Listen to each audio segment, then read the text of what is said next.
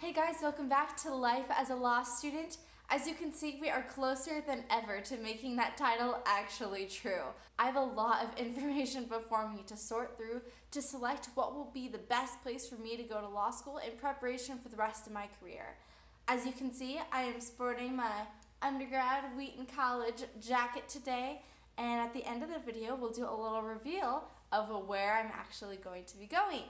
You're going to get to see how I've selected the law school that's best for me, how I sort through all of this information, how I decided where to apply, and even the very moment where I submit my official deposit, which will let the school of my choice know that I will be attending in the fall. So I'm so excited to walk through that process with all of you. I know I've been waiting to do this for 4 months now. I've kind of had an idea of where I'd be going, but today is the official day of that happening. So let's get into it.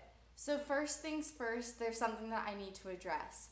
All of this information that you see before me is actually from schools that I've applied to, and it doesn't include all of it. I couldn't find the information packets for a few of the schools that I applied to, and none of this includes any of the emails that I've received or corresponded with admissions offices at various places that I applied. So this, I would say, is maybe 50% of all of the materials that I've received over the course of the last fall and winter. Now, obviously, everybody's process for choosing law school is going to differ slightly. For me, I didn't have a particular place I wanted to practice in. I knew that I was probably interested in going to a school ranked somewhere between the 20s and 40s, so that generally limited where I applied.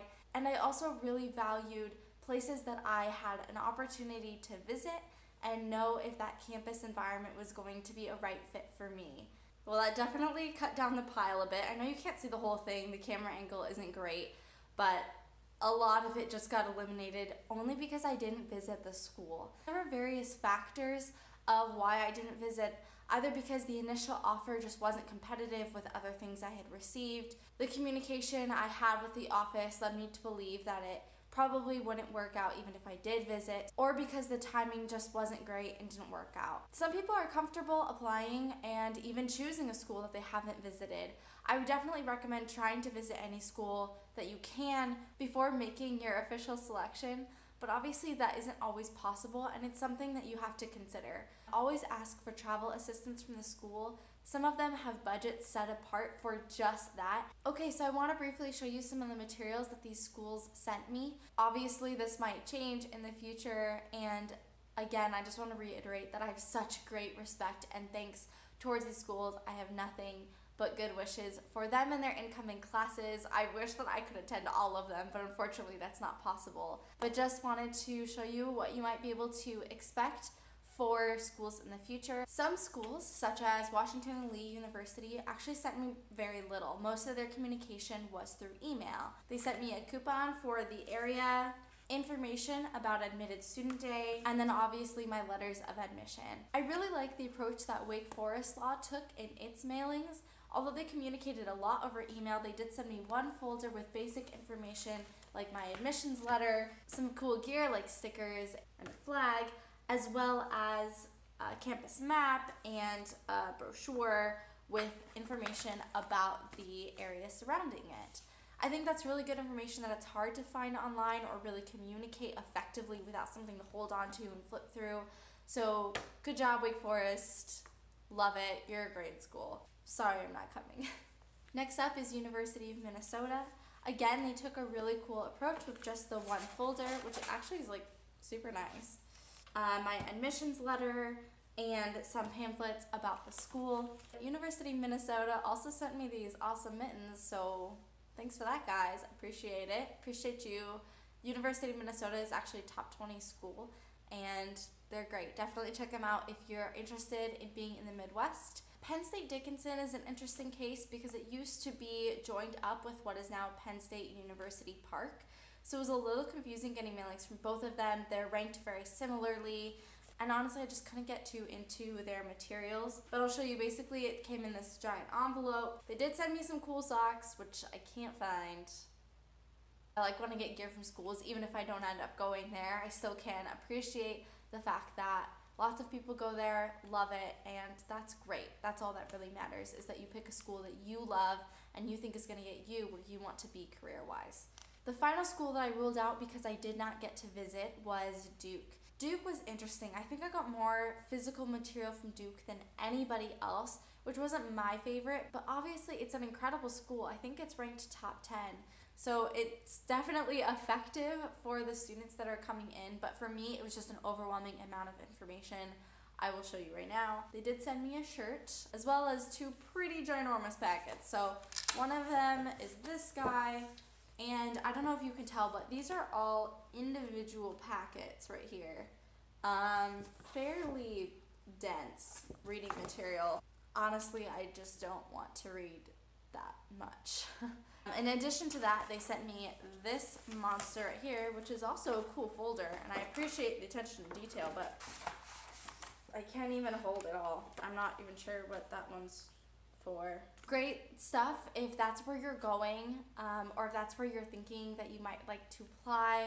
They're definitely going to invest a lot in giving you all the information you can handle, plus a little bit more. Back in the box you go. Okay, so just to try to give you a holistic picture, schools I didn't mention earlier were Boston College, which I did visit but didn't send me any information. University of North Carolina, they didn't send me any materials either, but I also didn't get the chance to visit, so they were cut from the list. Vanderbilt University also did not send me any physical materials. They do all of their communication over email, at least they did for me. And I decided not to visit, so that narrowed it down from 13 to 4.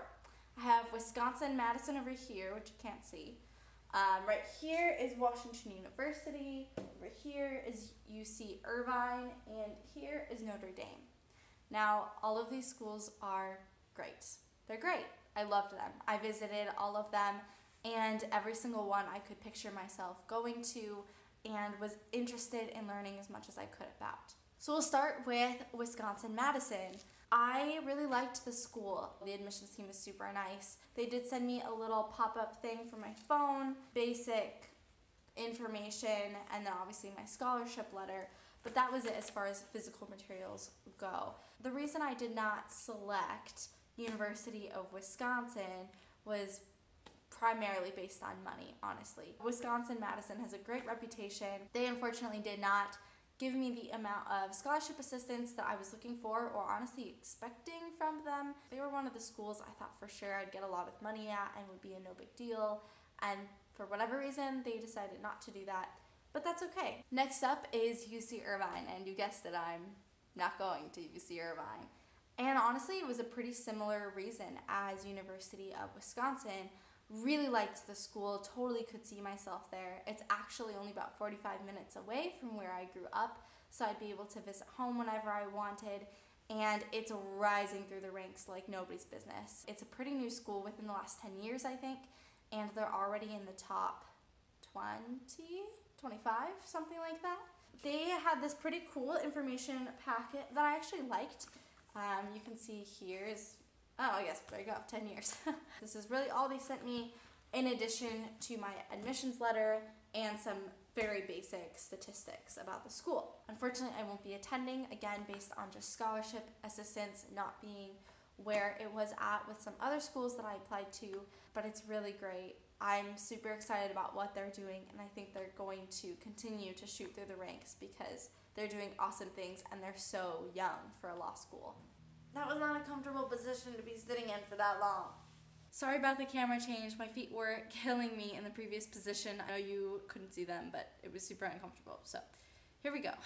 If you've been following along at home, you know that we're down to 2 schools from 13, Notre Dame and Washington University, St. Louis. I cannot say enough good things about either of these schools. Notre Dame is in the top 25 and consistently has been since it was founded, basically. It has an incredible reputation of being a great law school. It was nice that it was a part of their heritage to believe in God. That's an incredible factor that I can't get anywhere else.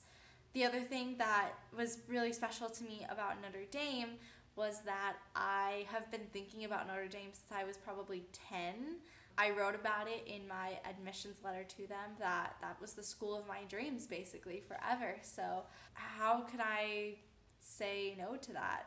I visited the campus. It was the most beautiful place I've ever been to in my life. The people couldn't have been nicer. Yeah, I mean, Notre Dame is awesome. Next up was Washington University, and this was a school I actually had never heard of. I wasn't even going to apply. When I did eventually visit the school, though, I really liked it. Everybody was insanely kind. They went out of their way to actually fund my trip to visit before I had even applied to the school. And the school is ranked incredibly highly, both for its clinical programs, which are really important to me, and for its academics in general. I think it's number 5 in the country for clinical programs and number 18, or tied at 18 with Vanderbilt actually, for the law school in general. Both had beautiful campuses, both were in the Midwest. The other thing that really set these two schools apart for me was they actually both sent me personalized letters, and that means a lot. I am a big words of affirmation person. Somebody saying anything nice about me is basically what I live for, so I just really found that to be a super personal and genuine touch. I was really nervous to pick between the two because one had been a longtime favorite and one I had never heard of but couldn't stop loving. So which school did I pick? Top right corner of your screen, there'll be a little card. Go ahead, pause the video, click which one you think that I picked, and then we'll do the reveal. So pause it right now. Vote if you haven't done it yet. Did you do it? Okay. You can't change your answer after you know. So, well, I mean you could, but don't. That's lame. Dun dun dun. I picked Washington University. Now we've shut off the old in light of the new, and I could not be more excited, you guys. I will be calling St. Louis home for the next 3 years, and all of the videos that come once I start law school will be there. So let me go through why I picked WashU with you. Ultimately, what it came down to was the demonstrated dedication to me as an applicant, specifically through finances, but also through opportunities with the school. What Notre Dame offered me was great. It was almost full tuition. They gave me a lot of options of ways that I could make more money while being employed at the school. They could offer me a lot more in terms of school-based faith communities, but ultimately Washington University did end up giving me a full ride plus a living stipend, which I am blown away by and literally cried about when I heard.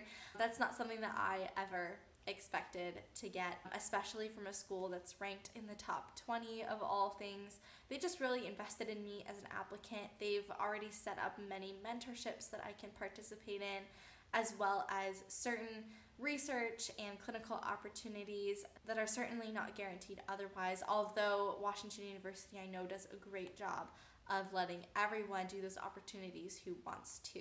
Washington University is a great choice for me. I couldn't be more excited. All of the faculty and staff there that I've reached out to have been so excited to talk to me and explain more about why Washington University was a great choice for them as a career and is potentially and hopefully a great choice for me for law school. Alright, so I'm about to go to work today, but all I have left to do to let Washington University know that I'm coming is to pay my deposit.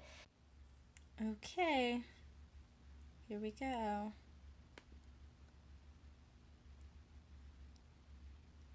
We're going to pop these numbers in, and yeah, let's go. It's done. I did it. I just sent like my entire paycheck for last month to WashU as my deposit, but I get to go. It's done. I'm going to law school. I hope that you found this video helpful. If you have more questions about the admissions process or admissions decisions, please don't hesitate to let me know. I'm so happy to answer any questions that you may have about my personal journey or what yours might look like. Hi, Grace. please make sure to give me a thumbs up below. Make sure to check out my other videos and subscribe so you can follow my journey to WashU in the fall. So excited to continue engaging with you all and sharing this journey with you. I will see you guys next time. God bless.